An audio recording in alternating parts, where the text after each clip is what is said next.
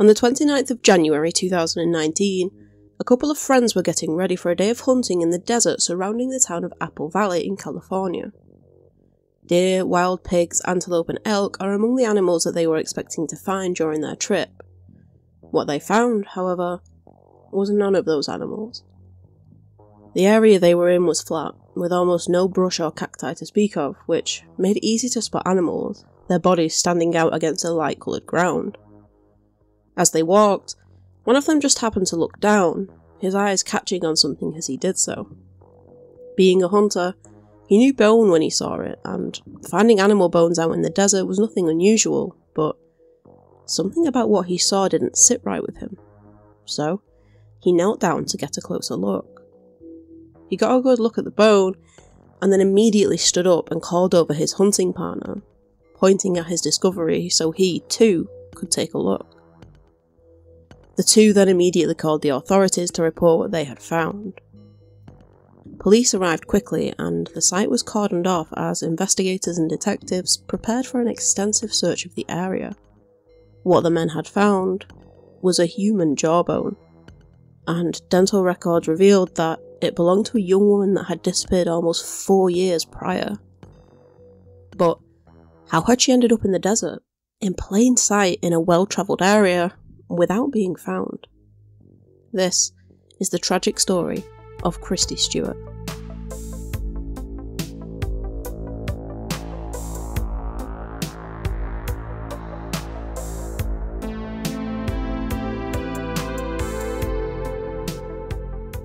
Krystie Stuart was a 29-year-old woman from Lucerne Valley in California. She loved animals and worked as a kennel tech at a local rescue centre. She had a good relationship with both of her parents and was still living with them, and she was also very religious, attending church regularly. Krystie had struggled with her bipolar disorder over the years, but was currently in a fairly stable position with it, although she had been weaning off her medication with the help of her doctor during recent weeks. And while she still had her bad days, like most of us do, she seemed to be doing well and was looking to the future. On the 2nd of March 2015, Krystie woke up with a throbbing pain in one of her teeth. It had been that way for a while now, but she had made an appointment to have the offending tooth removed later that day. Knowing this didn't help her mood though, and as someone that really can't stand toothache, I can understand why she might have been feeling fed up. After getting up and ready for the day, she headed downstairs and spoke to her father about how she was feeling, but she didn't mention the appointment she had scheduled. Her dad reassured her, telling her that she was loved and that everything would be okay. He also suggested that maybe she should go for a walk around the park to clear her head and maybe just relax a bit. Krystie agreed that a walk sounded like a good idea, and after a brief smile, she left the house. That would be the last time her father would see her alive. From her home, Krystie made her way to the Jess Ranch dental practice, located in the nearby Apple Valley, hoping that they would be able to put an end to the throbbing pain she had been feeling in her tooth. Unfortunately, the tooth had become infected, which meant that the dentist was unable to safely remove it until she had finished a full course of antibiotics. Workers from the dental practice would later comment that Krystie was visibly upset by this news and seemed agitated, a mood that worsened when Krystie realised that she couldn't find her car or house keys. Obviously incredibly frustrated by the situation she was in, Krystie looked all around the practice for her keys and emptied out her bag, but they were nowhere to be seen. Eventually, she gave up looking, as she did have a spare car key, and exited the building, heading to the nearby Rite Aid pharmacy to pick up the antibiotics she had been prescribed. She was meant to be staying at a friend's house that night and phoned them, A, to let off some steam about her appointment, and B, to let them know that she would be on her way shortly. Both the dentist and the pharmacy were located on a retail park with several other shops, one of which was Bed Bath & Beyond, which is where Krystie headed next. She used the bathroom in the shop and then left, heading down the side of the building towards a fairly secluded area of the car park.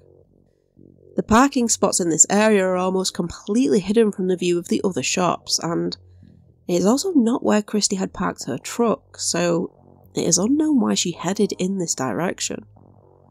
And that is all we know about Krystie's movements that day, as sadly, she would never be seen or heard from again.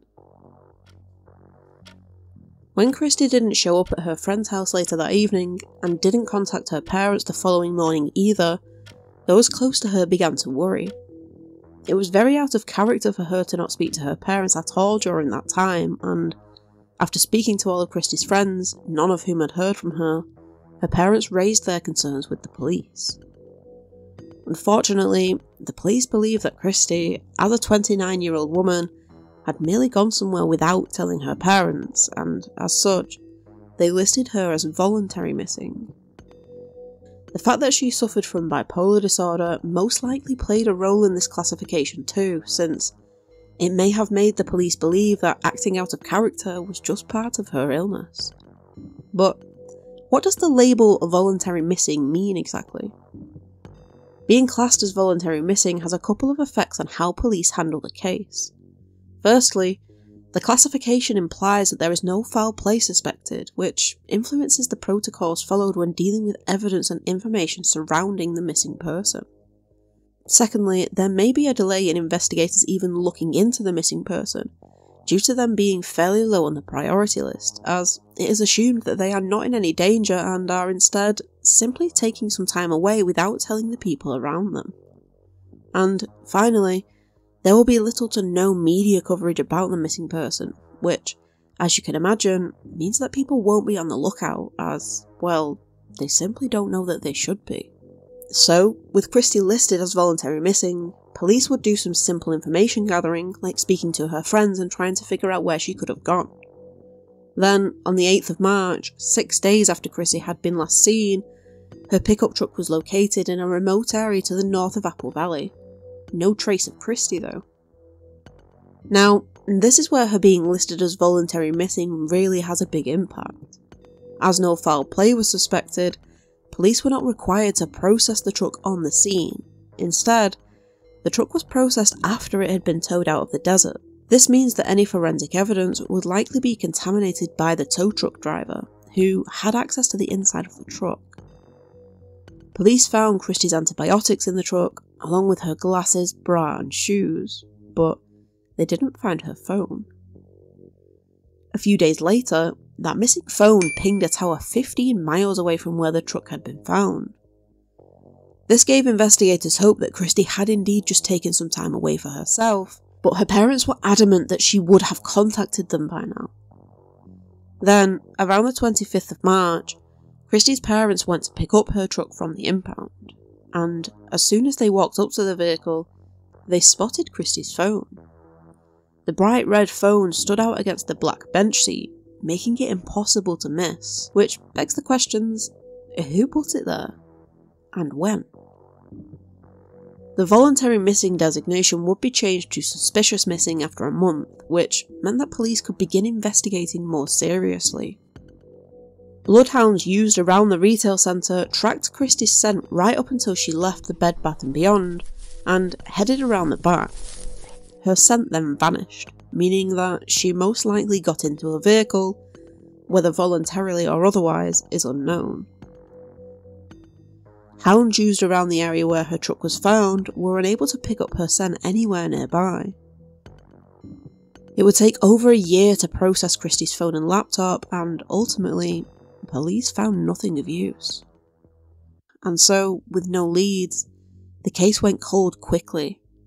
Even after her remains were discovered by those hunters almost 4 years later, just a couple of miles away from where her truck had been found. No definitive cause of death has been released, so her family were left with no answers as to what had happened to her. Mental health. I think it is important to address Krystie's diagnosis of bipolar disorder, both in relation to how she may have actually been feeling, and in response to how others view people with mental health issues. When some people hear that the victim had mental health issues, they automatically assume that they must have done this to themselves, either on purpose or by accident.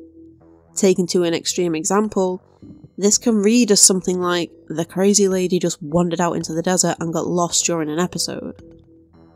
This view of mental illness can be incredibly harmful, as it can often lead to people not taking things as seriously as they otherwise would. On the other hand, we can't completely ignore the impact that mental health issues can have on a person, and it is possible for someone to become confused and vulnerable, especially if they haven't been taking their medication. As was mentioned earlier, Krystie had been weaning herself off her medication, and any of you who have had to do this will know that this can be a very unpleasant experience. Nausea, headaches and dizziness are fairly common side effects, and will leave anybody feeling irritable and off balance. Krystie was doing this under the supervision of her doctor, but I wasn't able to find anything explaining why this was being done. Regardless of the reasoning, it could certainly have impacted Krystie's mood that day. However, I would like to point out that she did have an infected tooth, which, I don't know about you, but that would definitely have put me in a foul mood. Unfortunately, it seems like the statements made by the staff in the dentist office have been framed in a particular way in many articles to make it seem like she was unreasonably agitated, most likely due to her diagnosis. But let's think about this for a second. How would you feel if you were in her situation? You had been in a ton of pain for days now, waiting for this appointment, only to be told you would have to wait even longer, and then on top of that, you realise that you've lost your keys. I would guess that most of us would be pretty irritated by that point, and I don't think that would be unreasonable at all. Of course, it is still possible that Krystie had some sort of mental break, but that doesn't explain how her truck ended up where it did, with no scent of her in the area. It also doesn't explain how her phone just randomly reappeared in her truck. It is also worth mentioning that several people claim to have seen Krystie after her disappearance, but none of these sightings were ever confirmed, and since there was a $10,000 reward for information, people's motives for reporting a sighting have to be taken into account. Accident. Of course, as with any tragedy, we have to consider that sometimes accidents happen, and there may not be any nefarious goings on. Had Krystie taken her father's advice of going for a walk to clear her head and gotten lost or disorientated in the desert? Deserts are known to be dangerous places. They can reach searing temperatures during the day and then plummet to freezing temperatures once night falls. Krystie probably wasn't dressed for the cold, and since she left the retail park at about 5 PM, it's not out of the realms of possibility that she got caught out there once it got dark and just couldn't find her way back. This might explain the clothing in the car. Perhaps she had changed into more suitable shoes for a hike, along with a sports bra and sunglasses. But again, why had the dogs not picked up her trail at her truck if that was the case? And why would Krystie have told her friend that she was on her way if she planned on going on a hike? And of course, this still doesn't explain the phone. Abduction. With any disappearance, especially one that ends in remains being found, we have to consider that somebody else may be involved. The police may not have initially believed that there was any foul play, but the family did, and eventually, police did catch up and change gears. The bloodhounds tracking Krystie to the back of the Bed Bath & Beyond store where the trail ended seemed to point to her getting in a vehicle that wasn't her own. So, had she bumped into somebody that she knew in the store? If so, who? And why would she leave with them when she was meant to be going to her friend's house? Well, unfortunately, due to how the case was handled in the early stages, we don't have the CCTV footage from the area, as by the time police began to seriously investigate, all the tapes had been written over. If this person had less than charitable intentions, things could have easily and quickly gone wrong for Krystie. It isn't possible to know what happened to her during that time, but we do know that she ended up buried in the desert, without her shoes, glasses and bra. Her captor could have taken her glasses and shoes off as a way to prevent her from running away, and, well, I'm sure you don't need me to spell out why they could have removed her bra. The perpetrator could have gone back to the shopping centre and driven Krystie's truck up to the desert as a way to delay any reports of her being missing. How they got the keys for the truck is something that I would like to touch on briefly. Krystie kept a spare key for her truck in the sun visor, which she must have used after leaving the dentist. Her kidnapper could have taken this off her at some point, thus allowing them to gain access to the vehicle later. However, there is also the issue of the missing keys. Had somebody taken them and used them later to get into the truck? I found one mention of the keys being handed into the dentist office, and if that was true, it would be interesting to know where they were found and by who. With the mention of desert, you would be forgiven for thinking that Krystie was buried out in the middle of nowhere, but in reality, the area was a well-travelled one, with very little vegetation and is a popular spot for off-road activities. With this in mind, it seems strange that it took almost 4 years for her to be found, assuming that she had been in the same location the whole time.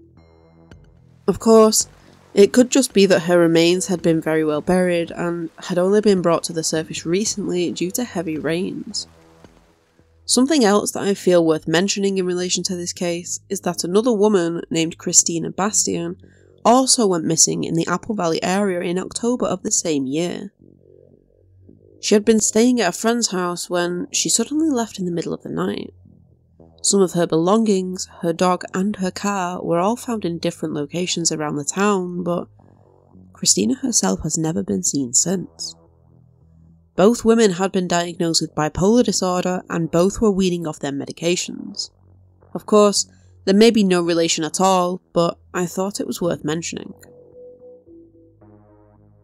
And with that, there's just one final thing to talk about: the phone.